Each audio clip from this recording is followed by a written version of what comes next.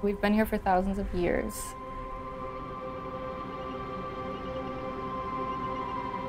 Before outside contact, we would follow the food.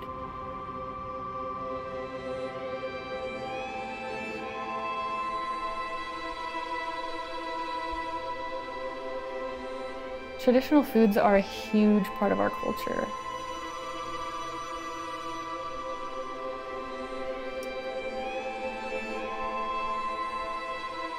Subsistence is how we connect to the land and how we connect to each other.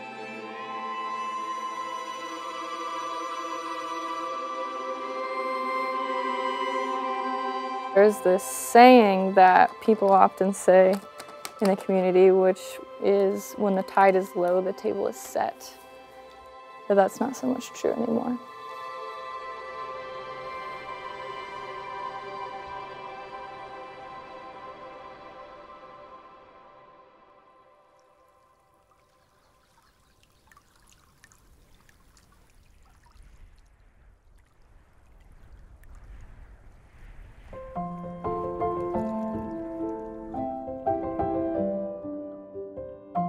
I think I took this place for granted as a kid. It's very unique.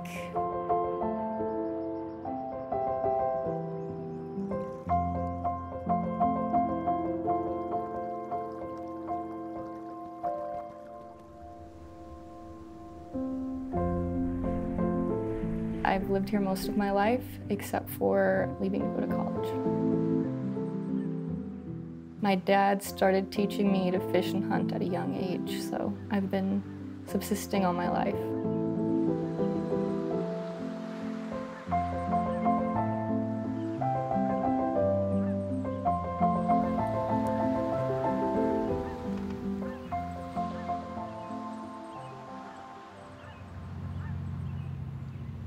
My mom's side of the family is from here in Unalaska. My dad's side of the family is from Kashiga, which is a lost village.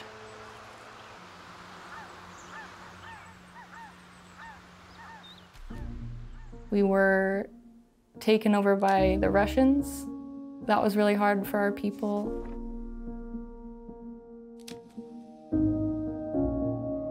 We were then taken by the United States, which was also very hard. In the 1940s, we were bombed by the Japanese, and the United States government forcibly removed us from our homes for 3 years. We lost a lot of people during that time.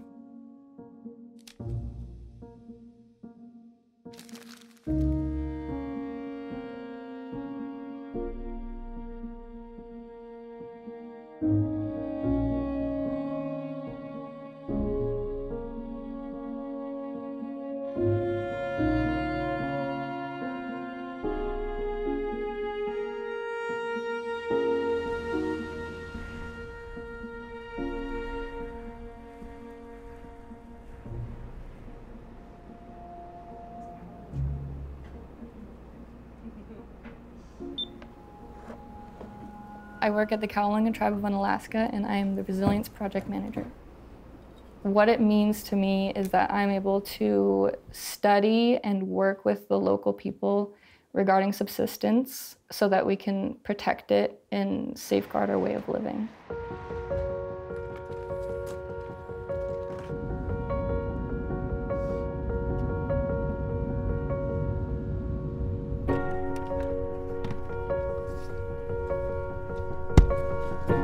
Recently, we've seen a lot of change in access to our traditional foods. We have frequent and steady algal blooms over the summer months, which makes it dangerous and a lot of times deadly to eat filter feeding shellfish.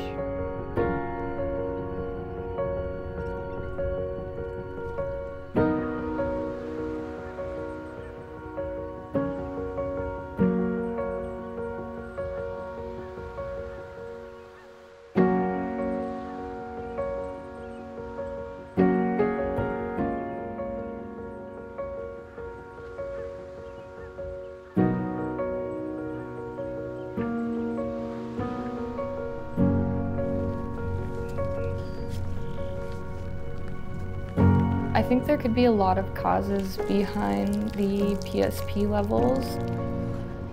A big part of it is attributed to the warming waters. We are the #1 port in the nation as far as exports go. So there's definitely a lot of variables to consider with that.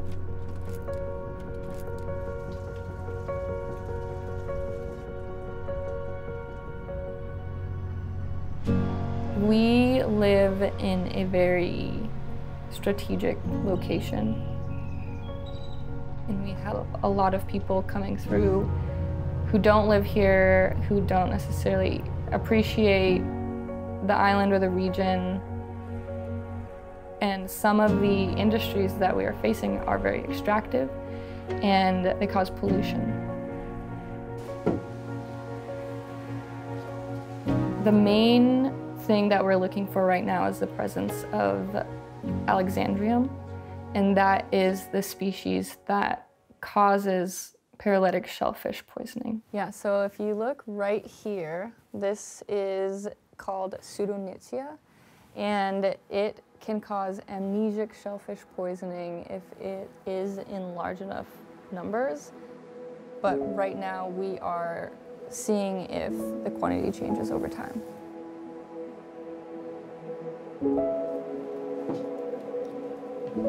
Sampling the shellfish and doing the phytoplankton toes and the microscopies, that's just the first step, so that we can say, hey, look, this is what's happening. But to make real change, we are going to have to change how we're treating our waters and how we're polluting our waters, and that will be the real battle.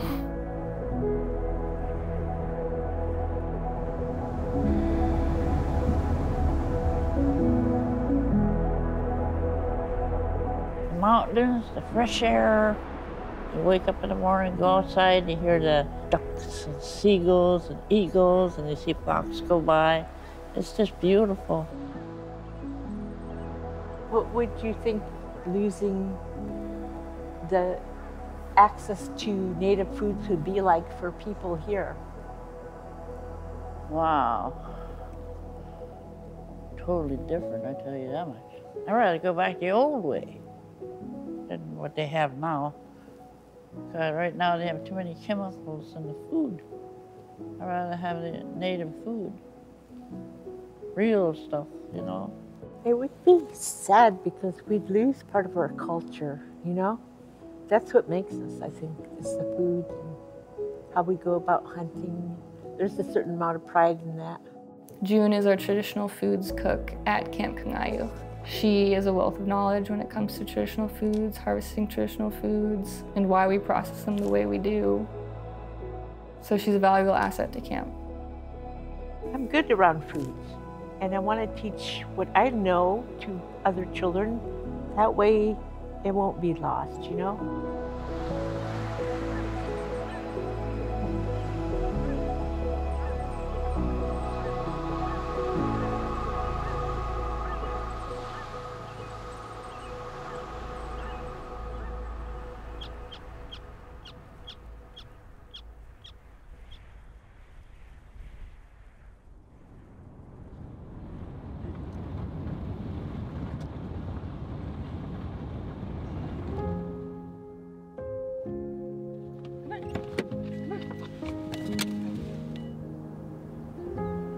If I'm in a bad mood and I go outside, total shift in how I'm feeling. It's very valuable to all of us here, I think. Having access to the land in itself is a privilege for us because some Native communities across the world don't have that anymore. With my work, success would mean the community coming together to continually not only address these issues, but steward the land as we have for thousands of years. An Unangan value that I have turned to time and time again as we build this program is Usugilix Awakun, and that means we are working together.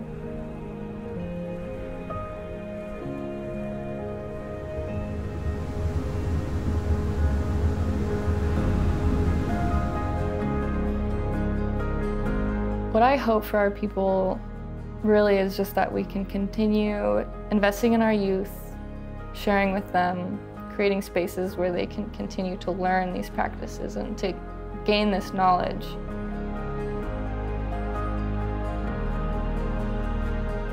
There's definitely less Unangax on the island right now than there were, but we still are a close community.